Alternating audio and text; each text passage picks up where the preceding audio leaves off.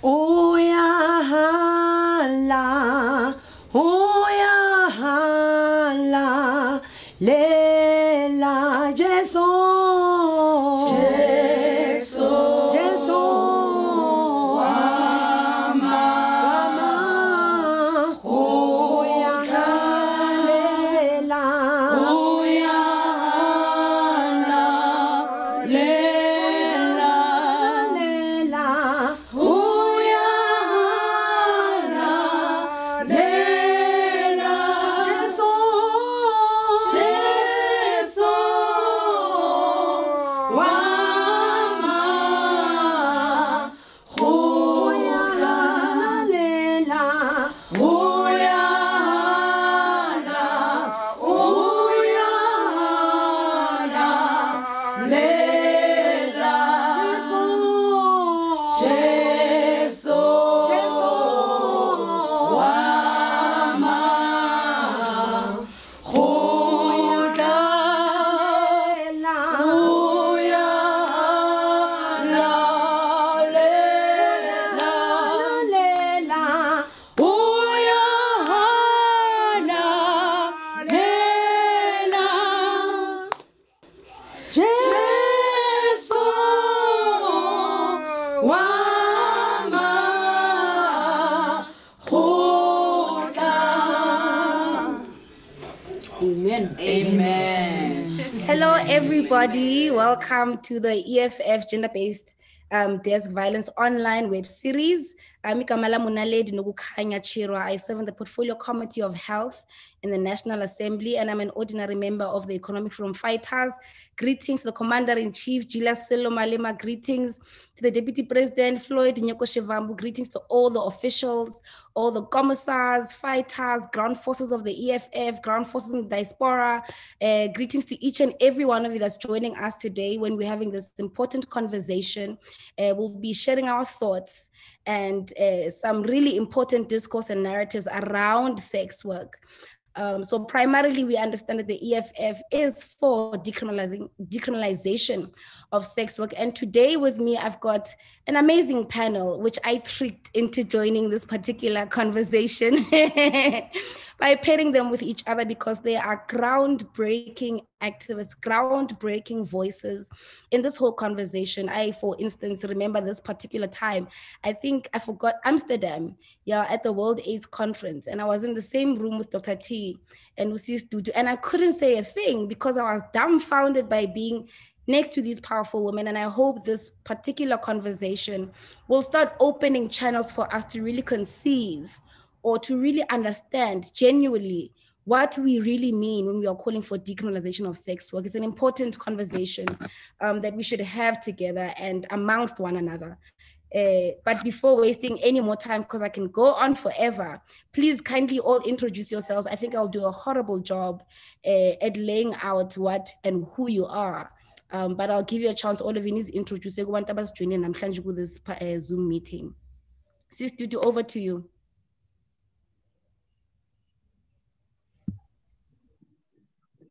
Thank you for having me today. My name is Duduzi Ledlamini. I am an advocacy manager for SWED, Sex Workers Education and Advocacy Task Force, the organization that's fighting for full decriminalization of sex work in South Africa and protecting the sex workers' human rights. Thank you so much, Sis Dudu. Nosipho Vitima, please allow us the honor of knowing you. My name is Nosipho Vitima. I'm a sex worker, first and foremost of all. Before, I'm a sex worker rights specialist at Sonke Gender Justice, formerly for 7 years with the Sex Workers Education and Advocacy Task Force, last position as a program manager. Thank you so much. Dr. T. Thanks, Naledi. My name is Dr. Tlaleng Mufukeng, and I'm a medical doctor and I'm a migrant worker in Johannesburg. And I am a service provider to patients and clients, which is the first time and the first way that I was introduced into this very important issue of taking care of sex workers, particularly women and their children. I'm also the United Nations Special Rapporteur on the right to health. and I am a director of an emerging homegrown institution called Our Equity that works on policy, health communications, research, as well as content production. Ngiyabonga. Thank you so much, Doctor. Sis Bongile, please kindly help us with knowing who you are on this wonderful panel today.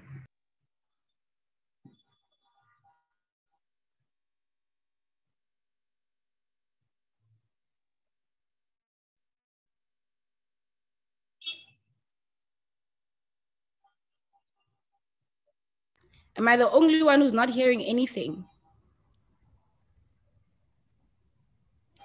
I think we must just somewhat continue while Sisbongile figures out ways to work around the connectivity problem, because this is a very jam-packed conversation. I don't think we even have enough time to really break down into what we are essentially calling for and what it actually truly means. Firstly, Sis Nosipa, I want to hear from you. Why the term sex work and not prostitution? What guides us into deciding that prostitution is derogatory or is not pleasant or palatable? And why do we insist on saying sex worker instead of prostitute or prostitution? There are two reasons for this. One of them is that, first of all, sex workers in this country have actually chosen the term sex work. And this is because mainly when we're calling for decriminalization of sex work, we are asking for the recognition to be seen as workers in this country and for the services that we provide to be seen as a form of a trade or a form of a service, right?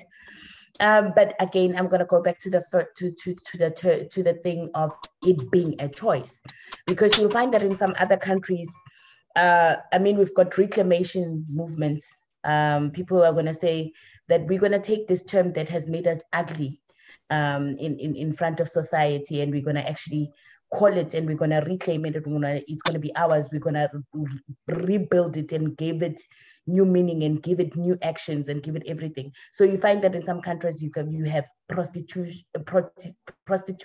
collective, and that's not a bad thing. But here in this country, also this name, this is the second reason. This name comes from the terminology that was given to women who were not supposed to date interracially, women that were for a very long time forced to testing of STIs, especially syphilis. It is attached to women that would go and actually do sex work on the harbor, and they'd be called prostitutes and whores. And it's almost the same as somebody calling you a slut. It's derogatory. It takes away your agency. It takes away your choice. It takes away, it enforces body policing as well. This is why we do not choose it as the sex workers movement in South Africa. Yeah, absolutely. That's a very prompt and distinct response, really, in relation to context and societies as well. Because what you outline is a very important thing, and that's why I want to ask Usis Tutu, in the context of South Africa, what preludes or how far does the activism in relation to sex workers and calling for decriminalization go? What were the movements that were started? Who have been involved? Who have fell off the lines?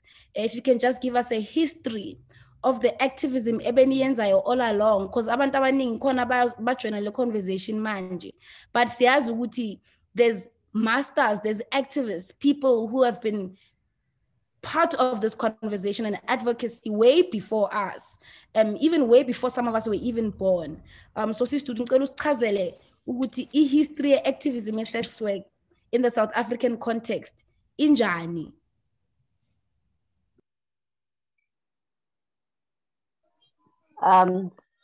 Thank you, leadership. The history, I joined Sweat in 2009 and was already existing, but was not like functional, because that time they were more focusing on the health side, and it was very small that time when I joined Sweat. And when I get to Sweat, I met Vivian Lalu, and I met some Eric Harper, and I met some couple of sex workers that they were already there. I think they were like less than 10. but also Kholi Butelis, the coordinator and the founder of Sisonke movement, the movement of sex workers. She was already there. And the fact that when we met and we find, because mina ngesikhathi ngiya kaSwethi, I was very angry because of the things that I was experiencing in the industry. Ngangifuna vele ukuthi ene mangiya phayana umsindo wami ngangiyokhuphela ukuthi ngifuna ukwazi ukuthi why ngempela ukuthi ngiboshwe 3 times ngiyade ngiyozama ukusebenza kade ngiyodidiza. And when I get to Sweat and I met Vivian Lalu and explain the importance of the advocacy, I find that how much is very important for me to be a part, and I'm not going to be silent so much, because some of the sex workers that time on 2009, there were very less sex workers who wanted to come out and speak and also sharing the experience that was happening in the industry. So that was the opportunity that I get from Sweat. And then it's where I become a member of the song, the movement of sex workers, and I work with Sweat. And I become a peer educator. So the movement of the sex workers, we build top of whereby the already existing movement that was there was formed by sex workers who are older than us. So the important thing that it was more to make sure that our voices are heard, and our voices and the movement building, it grows so that we can able to stand for ourselves and speak on our own behalf. So I started from there, and then I become a family of Sweat. So the history of Sweat was formed by sex workers themselves, but their focus, they were focusing on highlighting the issues and the challenges that they face in terms of the services on HIV and address the issues of HIV. The more years goes and it's more they become and they come up with the advocacy work that they should be fight for human rights for sex workers. So, but it was formed by sex workers by themselves that time. So then the movement grows and we start to become peer educators. We were 12, and then we start to going out and mobilize sex workers and movement building and mobilize sex workers to join, become members, but also creating environment where the sex workers can able to meet together and share their experiences, but also planning what should we do so that we can, what is good for us, what is bad for us, what the laws that criminalize us, how could we able to raise our voice together to advocate for the human rights for us, and what is not good in the industry, what we want really. And then we start really to grow, and really the movement, it grows now the way that we are present in 9 provinces. And then there is a lot of sex workers who are members. But here in South Africa, it's only movement of sex workers and only organization that advocates for full decriminalization. When it comes to activism, I think the activism, it comes from the anger of being abused by the police, but also discriminated from the community, and also because of the laws that we live under it, because the system, the way that it's failed us, and the way that for sex workers is not present in South Africa, and it makes us grow, and also the way that we create an environment where sex workers, we capacitate sex workers to be like empower sex workers to stand, and also sharing the information amongst ourselves and learning skills so that you can able to stand and fight for the decriminalization in South Africa. So to say that how much the movement grows, it very grows, and it grows daily basis. And also Sweat, it grows as example, part of myself. I came to Sweat as a sex worker, as a service user, and then I grow inside that Sweat until now. Today I'm a manager for advocacy, but it's all about my activism, the sex worker activism, and the capacity that Sweat provide for sex workers so that they can stand and speak on their own behalf. That is our activism, that we're looking forward to fight for. We've been fighting for many, many years, but we're still going to fight until we get decriminalization, because it's only way, and it's important for us to keep on our activism and faith to say that we're fighting for our rights and getting our decriminalization in South Africa. Thank you so much, Sis Dudu. You give Thank you. a very powerful account on why it is important to not center voices that are outside of the industry in this particular conversation and discourse. And Dr. T, you wrote a very beautiful article on sex work. I think it was also on Teen Magazine or 17, defining and telling us what sex work is. And I thought it was such a profound article because of the words you particularly used and descriptions you particularly gave to different industries. In simple words, not even in simple words, please, what do you define as sex work? Must it is sex workers? Who are we talking about? Must it is sex work? What exactly are we talking about? Thank you, Naledi. It's very important, to understand that first and foremost, the issue of sex work and sex workers is a human rights issue. It's about the right of adults to make independent, autonomous decisions about how, who, when, what are the details of having sex. And for some people, those details of having sex and the consent that adults are giving to have sex with each other, or even more than one person, may involve money, may involve exchange of benefits. And the point of the point of being anti-criminalization is that ultimately the states are criminalizing and making mostly women criminals for their ability to negotiate the type of sex they want. And at the bottom line, that's what it's about. It's about being moralistic and religious towards women who society in any case views as people who shouldn't even be recipients of sexual pleasure and pleasurable experiences, right? And that society then gets very upset and judges women harshly and punishes women harshly, who then not only own up to the fact that they are having sex, they are choosing to have sex, and that in fact, while they are having sex, one of the conditions of that sex is exchange of money. And the world punishes women like that, because even in sex workers, in the diversity of sex workers, it's still women, sex workers who are abused, right, by police, who are raped by police, much more than you would find a male sex worker. A male sex worker sometimes is almost like, yeah, asamadoda vele, mele vele senze lento, you see?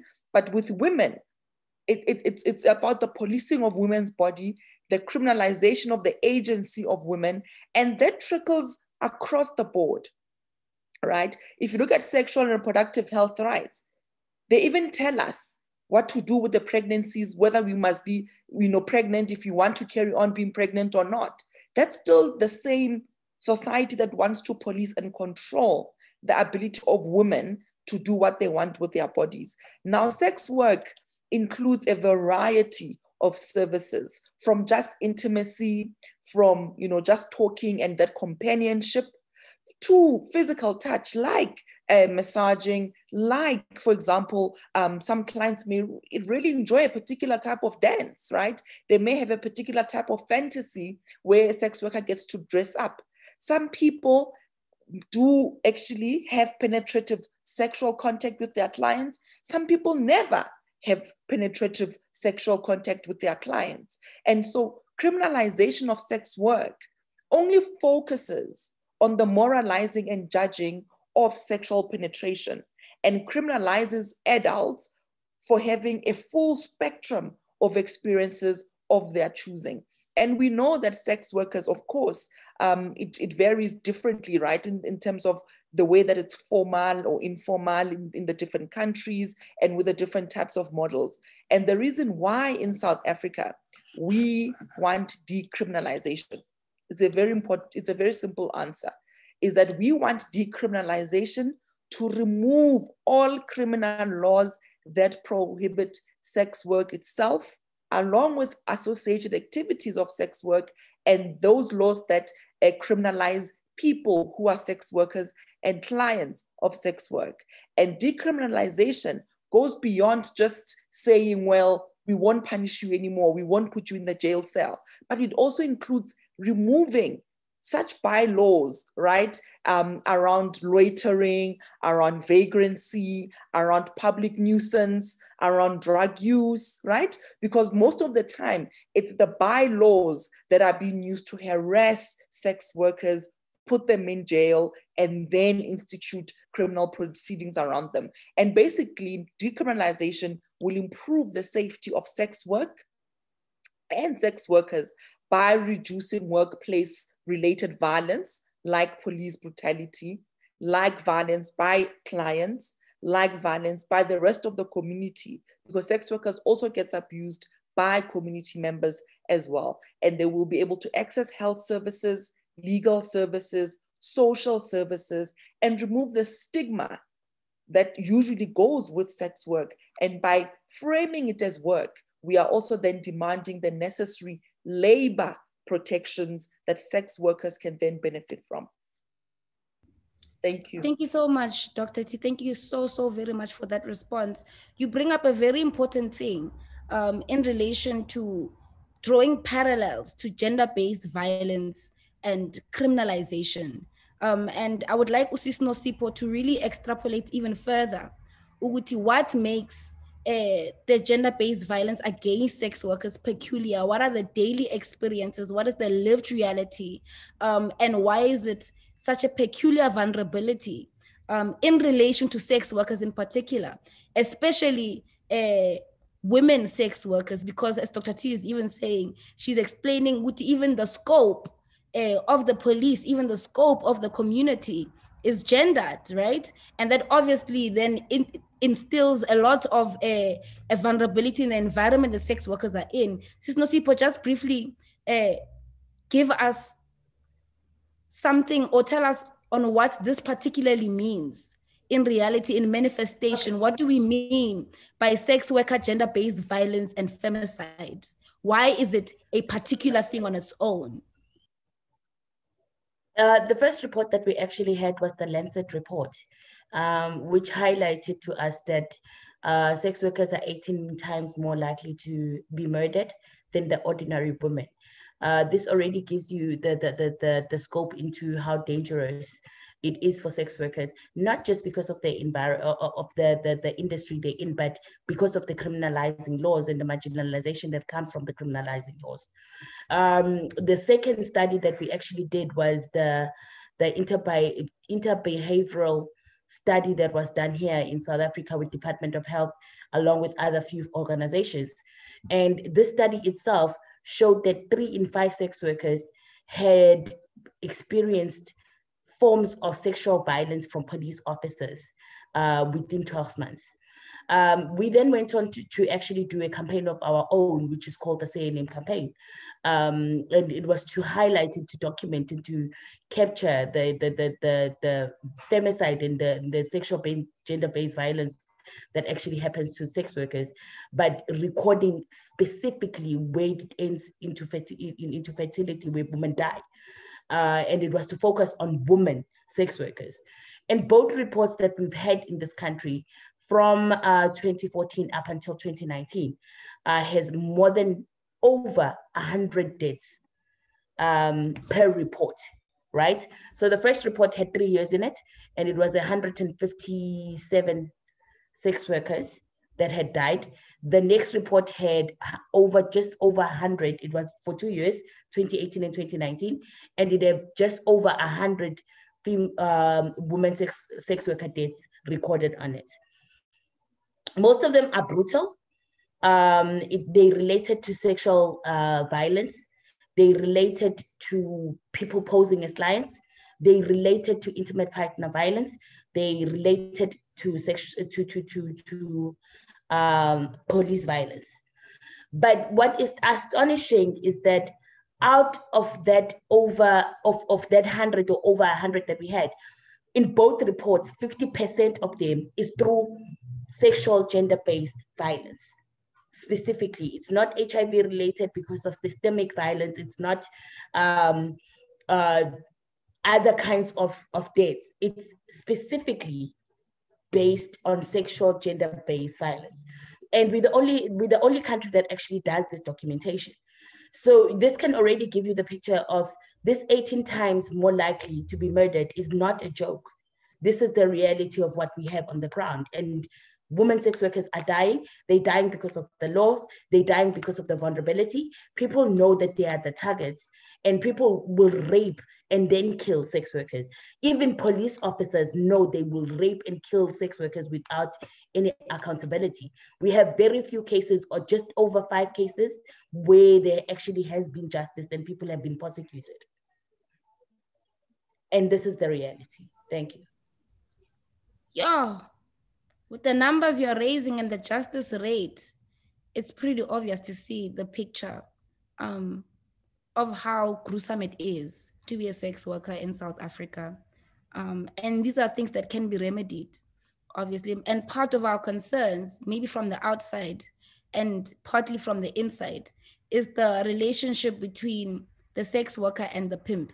Sisbongile, this is for you in particular.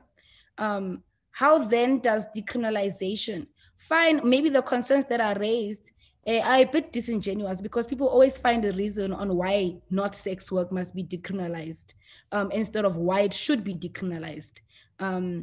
So there's that disingenuousness in the conversation as well, but important nonetheless, especially because we highlight that the vulnerability surrounding the environments of sex work is a reality.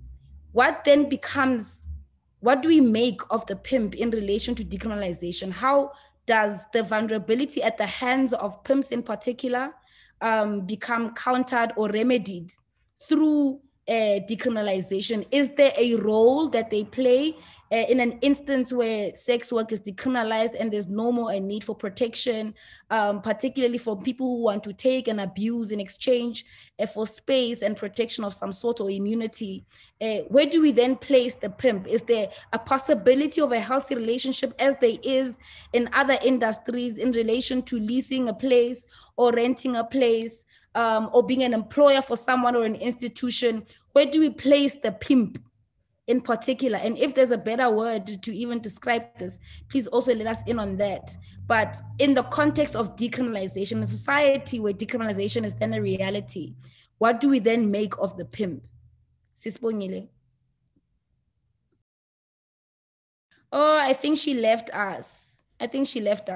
Dr. T, please kindly catch that one for us. I'll also pose the same question to Usis Duduzile Dlamini also on this particular point. Okay. Look, there are reasons why sex workers have to work in more than 1 or 2 people, right, as a group. Because remember, under criminalization, and we've just spoken now, and Nosipo has told us about the type of violence sex workers face. First and foremost, it's for protection. There is some feeling that in numbers, we will be better protected. So even if there is 2, 3, 4, 5 of us sex workers, which we know our workspace is this one here, whether it's internally or external workspaces, there is some feeling of safety. The other thing is that a lot of people, right, do get services, and other industries get services of private security, for example, either to guard their house or to guard their property at work, or none of those things. So the idea of having another person whose purpose is there for protection is not foreign on exclusion, special circumstance to sex workers. A lot of sex workers, by the way, will get their property also confiscated, right? So if you are out to then go meet a client, when you come back, your space, your place, your flat, your accommodation, wherever you are, may be vandalized, your goods may be stolen. And it is within this criminalization status that doesn't allow sex workers and the sex work industry to actually formalize and come up with industry standards that they can implement, because you are still criminalized. For as long as you can punish me for doing this work, the industry itself cannot develop, cannot, in terms of regulations even, right, have they. And remember, decriminalization is very different from legalization. And these questions are important to have, Naledi, because sex workers themselves should be able, by the way, right, as human rights are universal, they apply to all people, and every person is entitled to the highest attainable standard of health, privacy, liberty, security, right? Security, freedom of expression and assembly, gender equality, freedom from violence, freedom from arbitrary arrest. All of these things, if I'm, for example, working outdoors and I have 2 or 3 colleagues of mine who are sex workers, and the police arbitrarily arrest me, who's the person who's going to physically go and get that money out of the ATM to bail me out? So the presence of other people within the sex work industry is not inherently violent, but we know that sex work does happen in a violent society. Even those relationships themselves are then, have a potential to turn violent, to turn abusive, but those are not inherently sex work or sex worker issues of third party or people who are involved. And it's only when we are having decriminalization that we can truly start to talk about sex work as work and come up with labor standards and come up with what it should look like in terms of a policy, of a model of then having sex workers, having sex work, and then having the third parties involved. Because, for example, going to your bank and banking your money as a sex worker, that's a third party involvement. We don't call banks pimps, right? We understand that they offer a particular service. So we need to allow sex workers and the industry to define what all of these are for themselves. But currently, the most important thing is that sex work is physically unsafe. So we do need sex workers who are working in numbers, and they do work in numbers, whether indoors or outdoors. But unfortunately, because of the racial discrimination as well, it's still Black women who are sex workers who are most likely to be harassed by police because they are the ones who don't have the posh luxury accommodation and flats that are overlooking the beachfront or Kosentin. So the harassment, again, is not just gendered in terms of women, cis women and trans women, sex workers versus male sex workers, but there's also a racial element. And this is why, as Black women, we support decriminalization of sex work, because we understand that fallout, any negative impact, will always disproportionately impact Black women who are sex workers, those who work outdoors, definitely those who. So these questions are important, they are dynamic, but ultimately we can't have them within the criminalization context. We need sex work to be decriminalized first, and then we approach the issue as a healthy environment work issue. Absolutely, Doctor. What you're saying is actually very true, because we have space for those kind of gaps in relation to other laws that we want to be repealed or amended, or even removed completely from the Constitution. We have space to say that conversation we will have afterwards, right? That is why I'm saying that even in these conversations, and I'm happy you outlined it so perfectly, that some of the things that are raised as concerns are actually very disingenuous, because it is not a concern for the preservation of life. It is not a concern for the preservation of human rights. It is not a conversation or a concern around the security of sex workers and the quality of life at that. And Sis Duduzile Dlamini, you speak very passionately about sex workers' children, and how sex work particularly affects them, and decriminalization in particular. If you can just take us through that whole narrative and conversation on why, even for sex worker families, even for sex worker communities where they live, in the communities that they live in, why decriminalization would be important for a 4-year-old Tobani whose mother is a sex worker, whose mother can't care for him, who relies on another institution to care for their child. What is the link that we can draw between decriminalization not only being a place of justice for sex workers, but a very vital aspect for justice for the collective and the community that the sex worker lives in particular, sex workers' children and their families and the youth in the community as well. Thank you, Naledi. I will start from the beginning that of being a woman and goes to the street, what makes you go there? What is important, people that they do not understand and do not have a clarification because they never have been there. So what makes a woman go to the street? It's because of working in the industry. It's because of the family. And also it's because of, obvious, the children.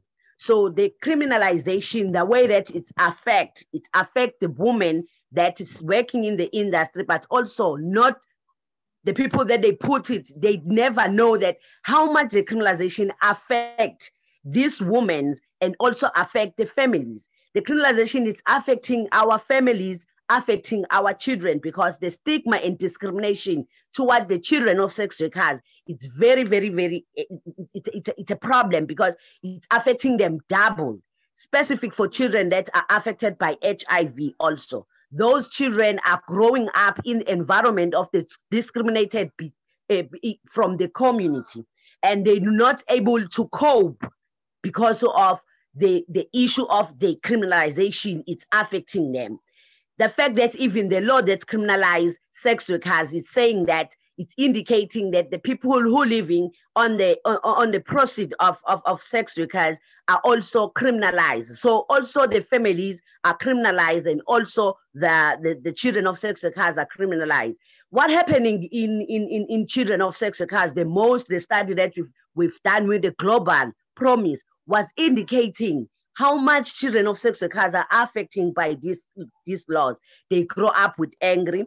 They grow up with, they are very angry with their mothers. They are not finishing their education. They're not able even to cope in schools, because also they're experiencing the discrimination from the other children. They're also experiencing bullied by other children. So the Criminalization Act itself, it's affecting more the children of sex workers too, and the families, because the fact that sex workers are going to work to provide and support their children, and sex workers are breadwinners. Even when the sex workers, they provide in their families, when they died about gender-based violence that they experience within the industry, the families are left with no closure because they do not know who killed the mother.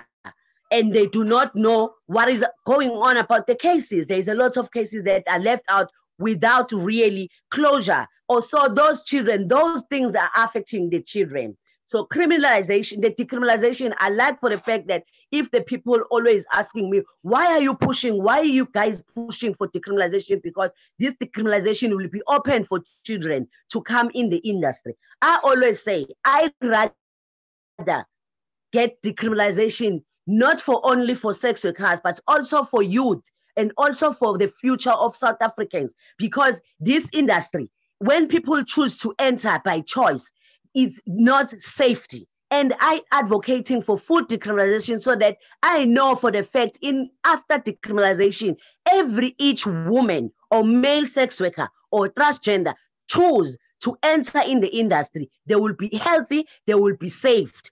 That is the very important, but also I know for the fact that they will be able to provide for their family's safety, and when they're going to work, they will come back home. Unlike now, even the sex workers, when they're going to work, and you're not sure that you'll come back home, or you're going to sit in the jail, or you're going to be killed, and by the end of the day, those cases is not going. So now criminalization, it's making sex workers' life a mess, and their children, and being affected by each gender-based violence that is happening in South Africa in double, and the discrimination that sex workers are going through from the community. So the crime is not for sex workers only, but it's all South Africa. It's important for South Africa that they must speed up for decriminalization so that each woman who choose this type of work are really safety and healthy, but also it's not going to be only them, but it's going to be a healthy family and healthy children, but also the community too will be happy and healthy and safety, and they will be supporting each other. So the decriminalization is very important, but people, they mustn't think that if they support the crime is because of their support for me, or they support for those sex workers who come out and say, I'm a sex worker. No, we're building a future for each woman who choosing to be a sex worker, but that is going to save a lot of families and lots of women who die in the industry, and those cases not being recognized. That is a decree that will make for everyone a win-win solution. It's not only for sex workers only, but it's whole South Africa future, and also provide for a youth that tomorrow will choose to be sex workers, but they will be safe. That is important of the decriminalization as a win-win solution. Thank you. Thank you so much, Sis Tutuzile. Thank you so much, Nosipho Vitima. Thank you so much, Dr. T. And in her absence, Usbongile Shobe as well. I've had very in-depth conversations with her in relation to children of sex workers and the kinds of catastrophes they come across. For instance, not even having a simple thing as a birth certificate, not because you're unable to, but because your mother's a sex worker. And I think morally as a country, that's where our morals should lead us towards, not whether somebody's having sex and getting money for it. Our moral fiber is definitely skewed as a country. If we can dismiss human rights, if we can dismiss the right to healthcare, the right to life, the right to dignity, and all these other rights you mentioned as well, Dr. T, that are embedded in our Bill of Rights and our Constitution as well, not because of anything else, but because there's a trade of sex happening, and primarily because someone is a woman, because there's also an element of gender-based violence that is particularly focused on women in particular. I really appreciate that we had this conversation. I hope that more of these kinds of conversations will happen. And I'm particularly also grateful even to the DSG, Commissar Poppy Mailula, for making room in the gender-based violence desk of the EFF in the web series, because these are the important conversations, and we get a lot of backlash. And I'm sure all of you can even relate to this particular thing, because you've been in this sort of activism for pretty a long time. You get a lot of backlash, you get isolated, you get victimized, you get discriminated against. But just to affirm that your efforts are not falling on unwatered ground. The soil is definitely fertile. There's many and numerous other activists that are rising from the efforts that you plant in the country, in our lives, in our interpersonal relations and conversations as well. And I just want to affirm you on that particular point. But just for parting shots, because we've covered quite a few, I would wish we'd cover even more because there's definitely room to even go into it much more deeper. But that's for another day. Just for parting shots, we can start with Usis Nosipho Vitima on her parting shots on this particular conversation, please.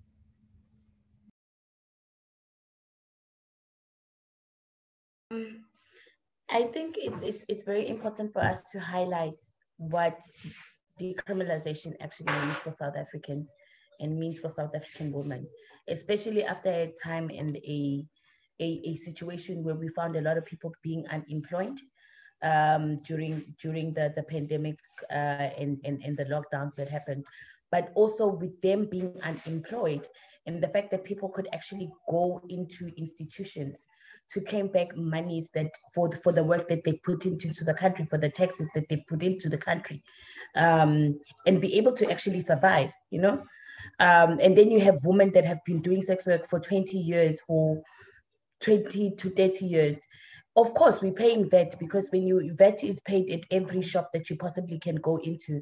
You're paying it even when you're going to a doctor or for a consultation, when you're sending your kids. But for the very first time, it became very apparent that we are secondary citizens, in the fact that when we can't work, nobody will compensate us or give us something to show that we've been participating in the economy like everybody else. And this is what happened. It's said also that it took this pandemic to realize just how deep not being seen as a worker really means. Because we've been asking for this for over 25. I'm sorry, there's a kid in this house. And she just woke up. It said also that it took us 25 years. We've been lobbying for decriminalization of sex work for 25 years, which is basically us asking the government to say that, please see us as workers.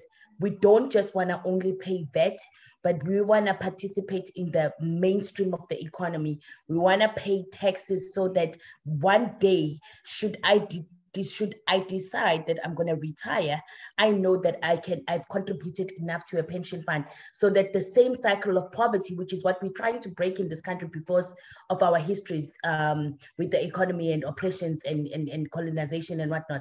And that's what everybody's trying to do, right?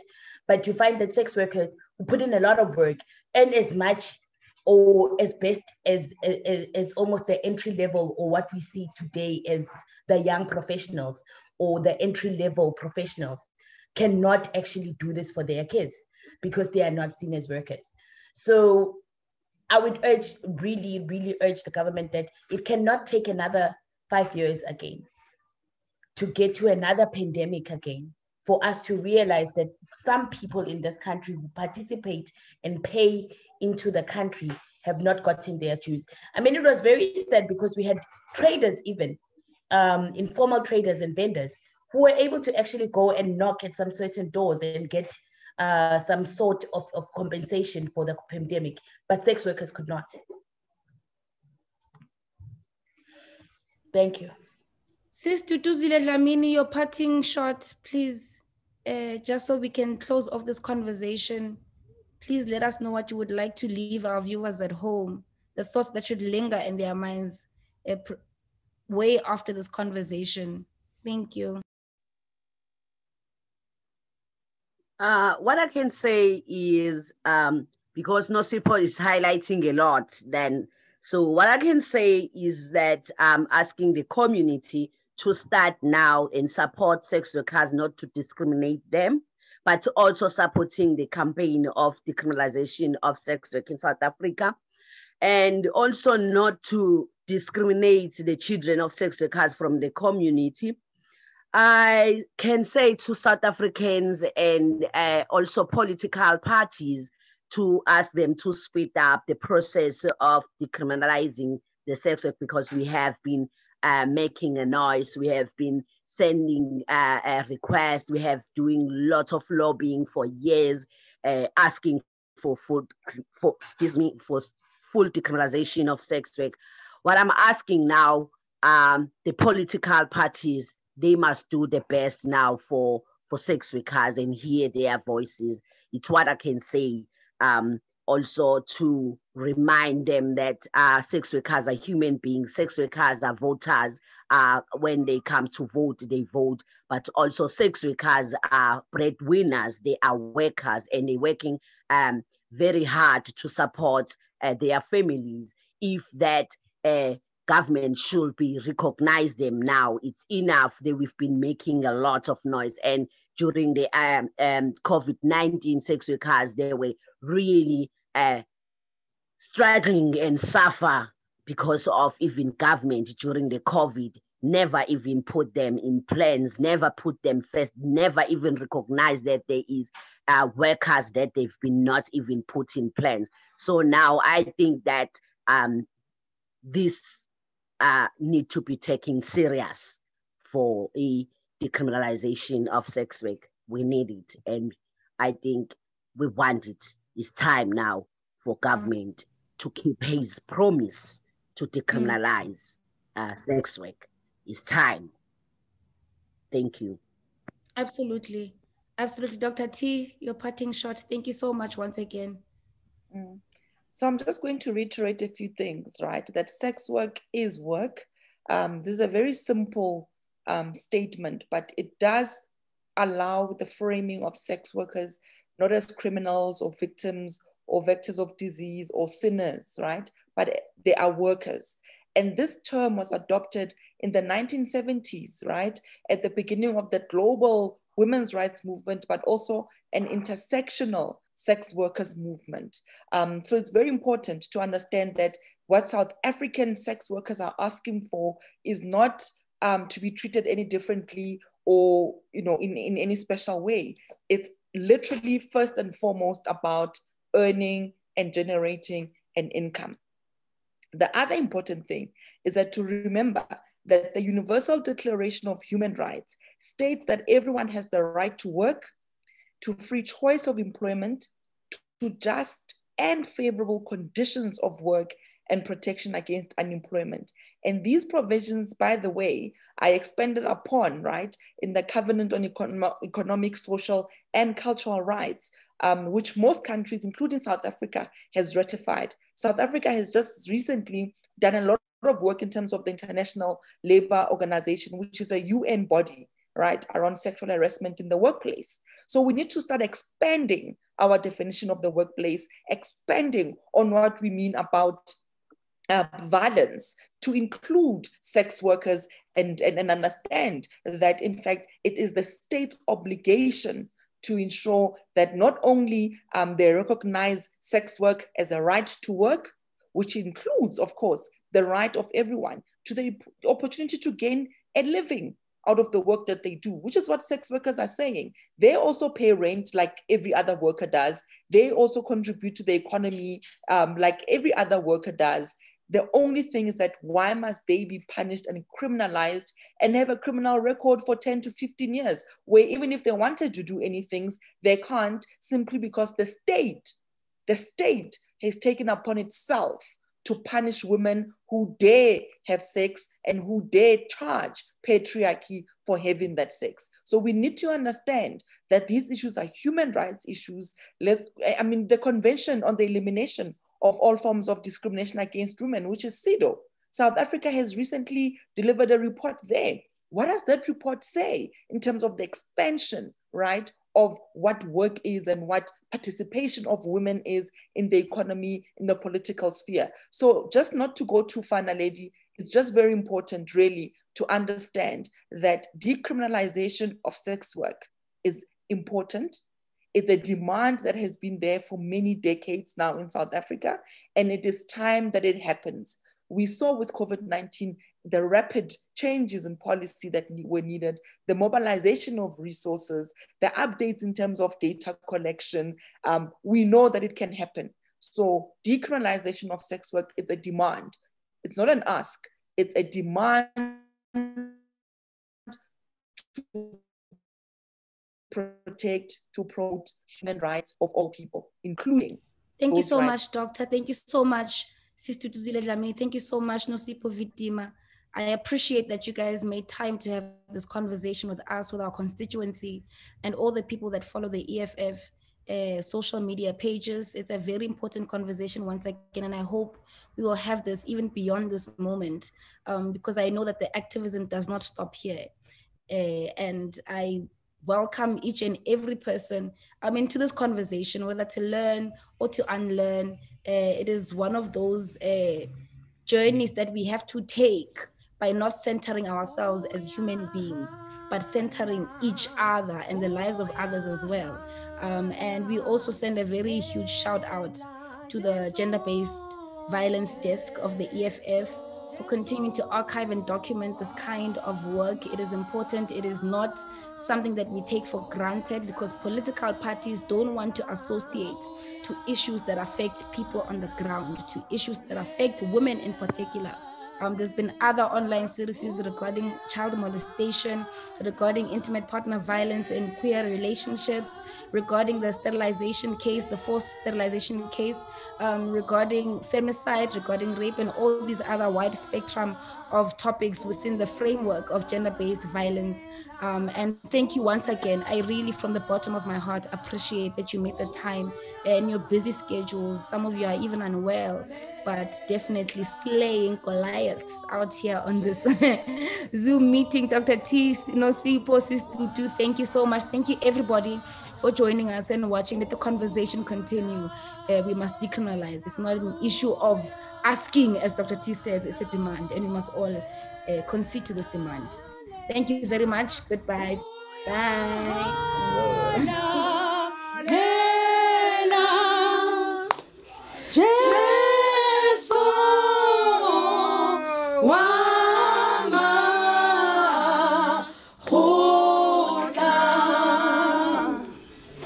Amen. Amen.